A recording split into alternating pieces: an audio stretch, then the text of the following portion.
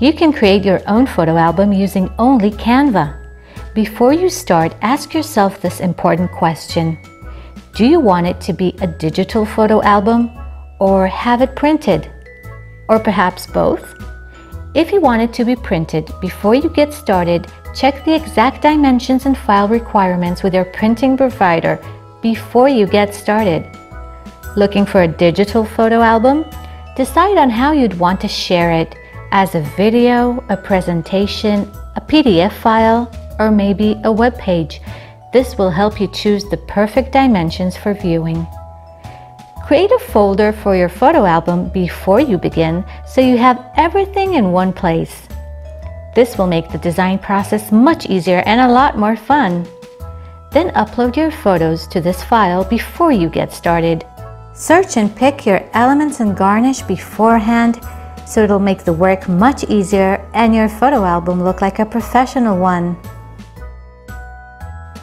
Pick and place your desired grids on each page. Add your text, names, places, dates, memories. You get it, right? Are you ready for the tutorial? Let's go! In this tutorial, I want my photo album to be printed, so I will go to Create a Design, click on the Custom Dimensions tab, choose the inches, and then type in the dimensions 11 by 8. I'll create a new design, and I will open a new folder for this matter. I named it number 1, just so it would be easy to find it at the top of my file list. Then I will go to the Elements tab, and I will start searching for nice elements that I want to incorporate in my design. This will be much easier and I won't have to search every time. So I will just go to Elements, I'll click, I have a list of search words, so one of them would be travel, and each element that I like, I will just click on these 3 dots and click on Add to Likes. You can see here that it is saved to likes. You can find your likes right here on the left, and you can have all your liked elements in one place. And since this is my summer vacation, I will look for summer elements. I'll also try under vacation. Stamps would be nice.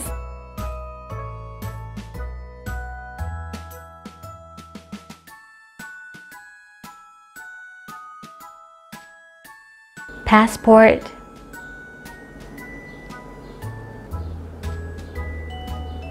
You can also look for words or text and have some nice word combinations to use in your photo album. I'll show you some.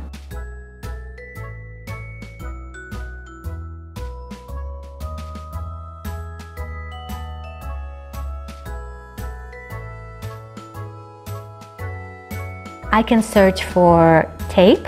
Tape would be a very nice garnish and decoration for your design. You can also look up paper and have all sorts of torn paper and backgrounds that you can use in your design. You can add notes. You could also look up the word torn and have these torn pieces of paper that can add a lot to your design. This actually looks like sand. Be creative. Use your imagination. So now I'll go to Grids under Elements, and here you have grids that begin with 1 photo and up to 4 by 4. So decide how many photos you want in each page and make a few grids, and then you can multiply them. I will go with this. Do notice that you can resize the grid within the page, and you can also space the photos inside the grid. I'll add another page, and I'll just go about and pick grids I like. I'll add a page each time. I'll just resize this a bit, and I will go now to frames and add some interesting frames that I can use in my photo album. For example, I'll type in frames Polaroid.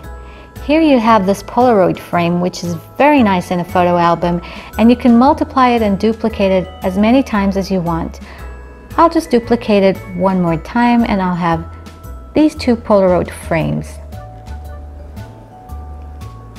I can also use this if I had any funny photos I'd like to add in my photo album. Just like in those automatic photo machines, I'll go back to grids and continue filling my photo album pages.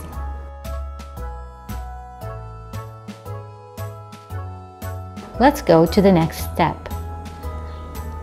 I will click down here on this little icon to see my page manager so I can see all the grids I've placed. Now I can duplicate them and I can replace them. So I'll take this one here.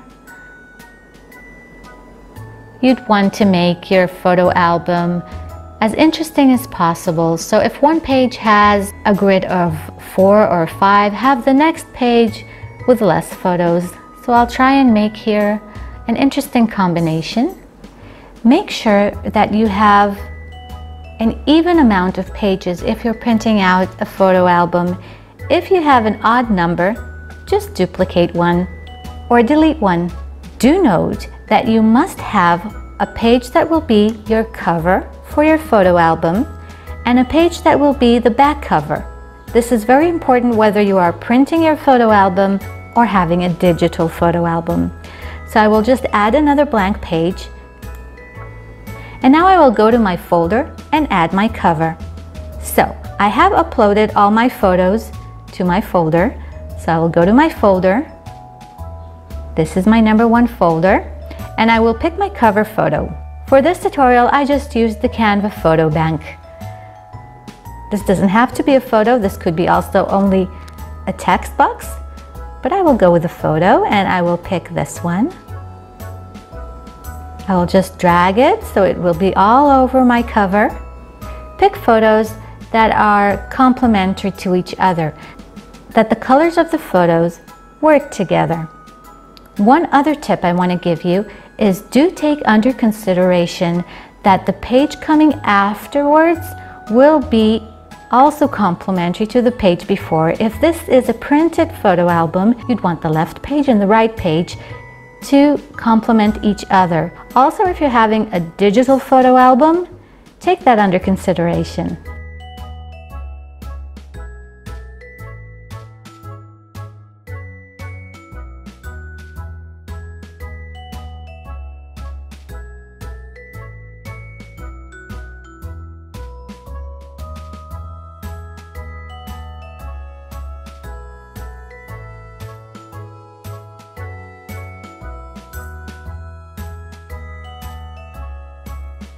Now you see here I have photos with different filters. I suggest you use the filter feature to have them all work and speak the same visual language. So I will just try out and play around a bit, and I think this epic filter is a good one, and I will just have it on each photo in this specific page. So all my photos look as if they were taken at the same time with the same filter. This looks much better. And now let's go to the next step. I will now choose my back cover. I will go to my likes and I will pick this vehicle. I will add another suitcase to this, place it right here and group it all together. Resize it a bit. And now let's go to the second stage. Now we will add some text. I will go to the text feature and I will type in summer vacation and I will choose a font that I really like, which is called Bernier Shade. This has kind of a retro look. I will adjust the line height and play around with the colors.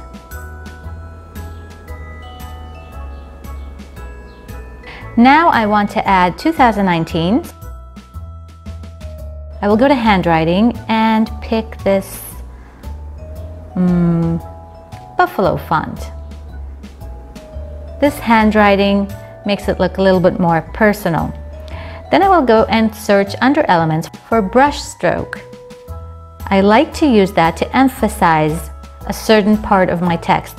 So I will just pick this one, make a few adjustments, put it behind my 2019 and change the color. Now we'll go to page number 2. I will add a few of my elements to this page. Don't add too many. Less is more. Mess is a bore.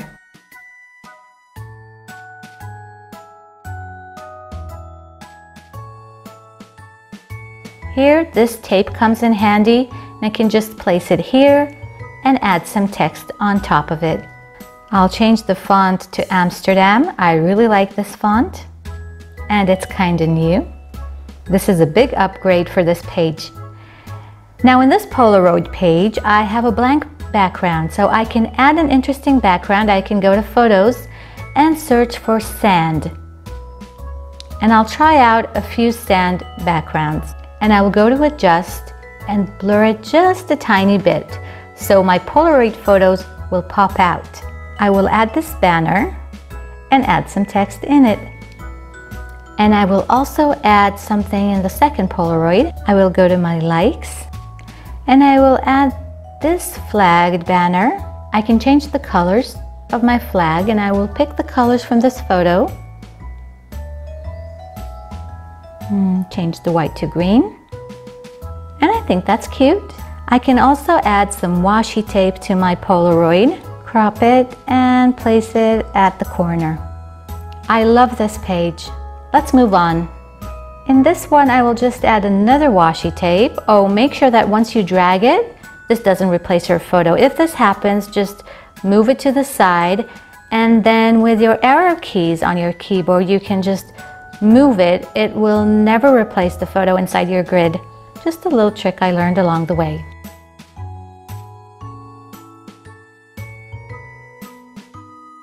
And now I want to add some shadows to it. So I'll duplicate this and I will change the colors, all 3 colors, to black. Now since I cannot blur this because this is not a PNG, I will just go to transparency and I'll position it backward. I think it's a little too transparent. I will change that from 7 to, let's say, 21. Okay, this looks better. I'll place it behind, and I have a shadow which makes this a little more interesting. And this is my cover page. Now we'll add some interesting text, and I will type in planning our next vacation. Now I'll go to the page manager and look at everything once again. See if everything is working out, if I have my even number of pages, if I need to add something, move something, delete. Now, if you're going on a digital photo album, you can also add videos to your photo album. This is a big plus when you're going digital. So I'll just demonstrate that. I will move this text, and I pick this frame of a smartphone and I will add a video to it. For example, I'll go to videos. You probably have your own videos, but I'll just search for something under beach, and I can make the background a video as well as my smartphone frame. Just want to show you what it looks like. Now, I personally think that going with video as a background and as an image on the same page is a little bit too much. So pick just one of them. So for example, I can put this cute kid in my photo frame and just pick a static background. It'll work much better, you will see. If this is a digital photo album, you can also add music. You can also animate your pages and have them fade, rise, pop, stomp, whatever you like. And if you're going to print it, just download it as the printer provider asked you to. And if you're going to present this as a presentation, this is how it will look like. You can send the link to whoever you want and they can see your photo album. You can also download it as a website and then send the link out there. So this is my photo album tutorial. I hope you liked it and you'll enjoy creating it. Bye, Oosh!